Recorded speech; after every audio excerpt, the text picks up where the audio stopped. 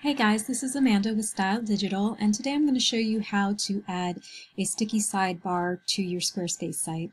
So what the effect we're going to achieve is this sidebar here with these three links. When I scroll down, I'm going to have it stick to the top of the browser. So I saw other tutorials doing the same effect. The only thing that I didn't like about those was that it used Jquery, and I didn't want to load a whole JavaScript library onto my website just to get this effect. So I just Googled vanilla JavaScript sticky sidebar, and this was the first one that came up.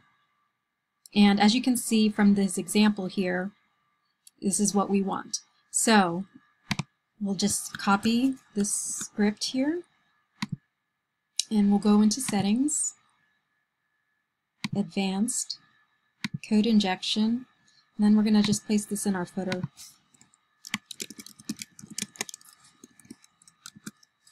Alright, and then we're going to change the selector down here where it says sticky. We're going to change that to folder nav, as that is the class of the sidebar here. And save that. Alright.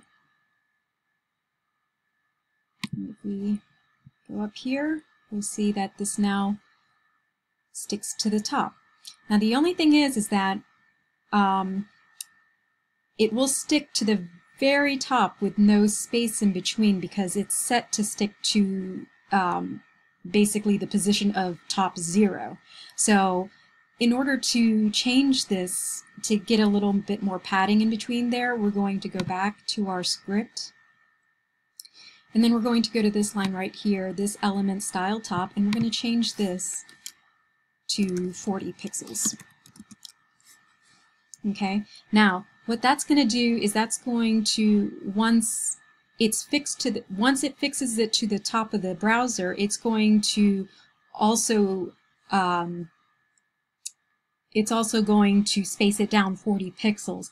So in order to compensate for that, because we don't want it to jump 40 pixels, we're going to change this offset up here to minus 40 pixels, or minus whatever value you have here. Okay. So if we look at our site now, you'll see that it sticks with a little bit of padding there, so that's exactly what we want. So,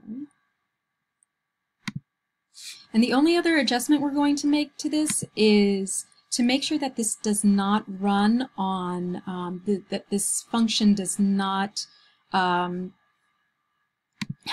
if you're on mobile. So what we're going to do is just add a little conditional here to make sure that it does not run on mobile.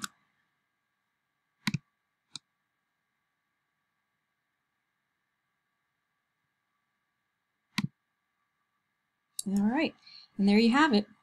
That is how you make a sticky sidebar in Squarespace with no jQuery.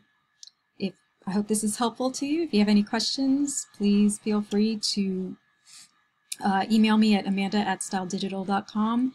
And if you'd like this code snippet, it is on my website at styledigital.com. Thanks.